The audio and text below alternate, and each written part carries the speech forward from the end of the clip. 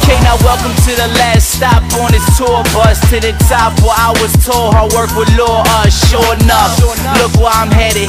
The opposite direction of the life that I dreaded. Yo guys, what's going on? I'm Tim, this is Kashka and AC Sports Report. You see the title and you know I did this debate last year sometime in October. My opinion has changed and I've set up a system that I believe would be successful for the MLB. I will reveal that system in a second, but first listen to my thoughts that I had about this topic last year. Now, here's the points I'm going to make. I'm not in favor of adding a salary cap. Here's why. First of all, the teams that are the bad teams, the Pirates and the Royals, make it look like every single small market team hasn't and can't win. Yet, we see these teams like the Rays, the Twins, the Marlins, the Rockies, who have been... The Rockies won the World Series, they've been back to the playoffs. The Rays won the World Series, they've been back to the playoffs. The Marlins have won World Series, they choose not to pay money. That's their issue. The Twins are consistently in the playoffs. No matter what, the Twins are in the playoffs. And they've locked up guys like Mauer and Morneau. So what it comes down to for me is if you are a good team, fans come to the stands, you make money off that, and you can afford to keep the players. But my next point is, you guys have to show up. If you're a Tampa Bay Rays fan, which I don't know a lot of, if you're a Tampa Bay Rays fan and you're complaining that you're going to lose Carl Crawford and all them, then you better have season tickets. Because if you're not going to pay to go to see the team, then you're helping in him leaving and going to the Yankees, Red Sox, Tigers, Angels, whatever team he ends up with. So if you're going to complain, then you better be one of those people out there loudly cheering every night. Because why would you want to play in Tampa Bay or Florida? Why? The fans don't show up. The teams aren't very consistent.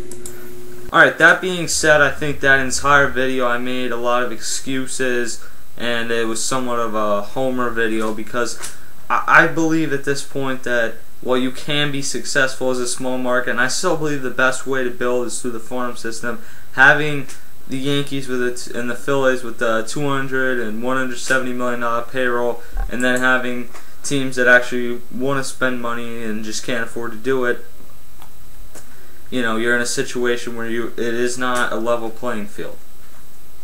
I don't think it's ever going to be a perfectly level playing field, and I don't think even putting in my system would make players be desiring to go to Kansas City. But I think that let me just explain this to you. That's probably the simplest way to go about this. The system I've set up is a $90 million to $125 million payroll, which would start sometime.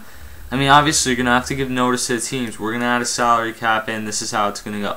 You're going to give about a $90 to a $125 million payroll. So if you look at the payrolls this season, there would be about 7 teams that would fit into that.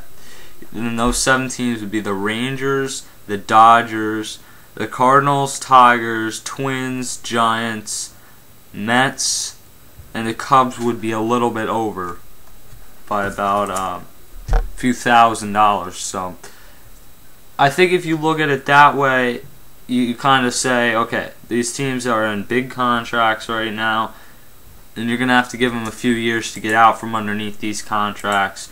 So basically, we can't start it right away. But you say, okay, in 5 years from this exact day, we're going to start a salary cap. You're going to have to clear out money to make sure you're under the cap. And a thing I don't want with the cap would be to have people be able to go over it and pay a luxury tax. I think at that point, what is the point of the cap?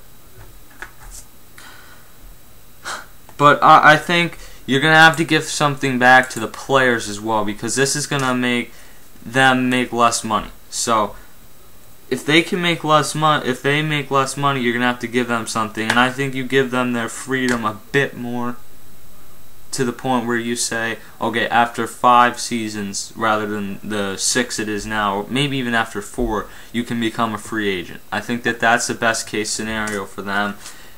And I like how baseball is right now, and maybe it's just because my team's good. I don't know. But I understand that there are teams right now that it's just not a fair playing field, and I still think that there are ownerships that just they refuse to spend the money. That is the Royals, the Pirates. Those teams draw good enough crowds to have better than 36 and 40-some million dollar payrolls. I'm sorry. The Blue Jays do better than to have a 62. The Braves can probably do a bit better than 87. And I think that one of the things you're going to have to put in is contracts that I don't even know if they're not like guaranteed, but maybe they're only guaranteed the first like 3 seasons of a 7-year deal.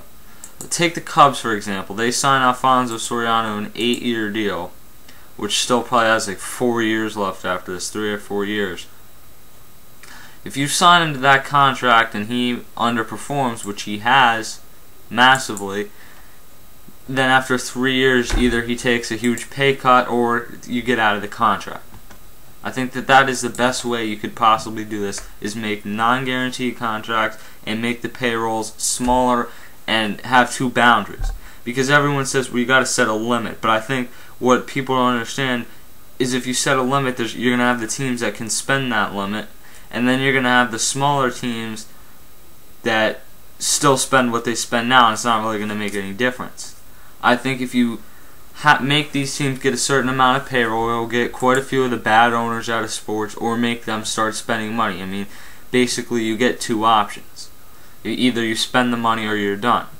And I think the owner should be looked at more like that. If you don't start spending money, then you shouldn't be allowed to be an owner. I think that's the easiest way to put it. And I understand, I will post this as a video response to last year's